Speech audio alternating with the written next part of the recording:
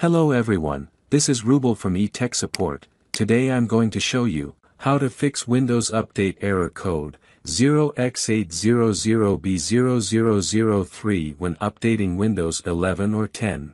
To resolve this issue, follow these steps. First, right-click on your desktop. Hover over New and select Text Document. Double-click on the newly created text document to open it. Now, copy and paste the code provided in the description into this document. Next, click on File and then select Save As. Choose a location where you'd like to save this file.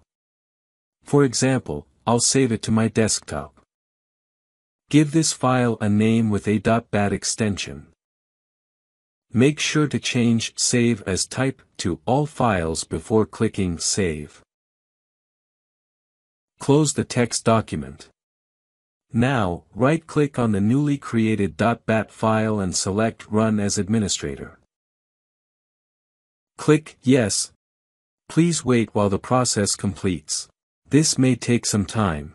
Once finished, restart your computer.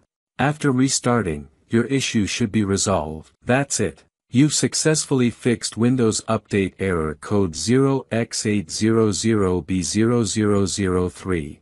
Thanks for watching this video, hope you like it. If you found this video helpful, please give it a thumbs up and consider subscribing for more content like this.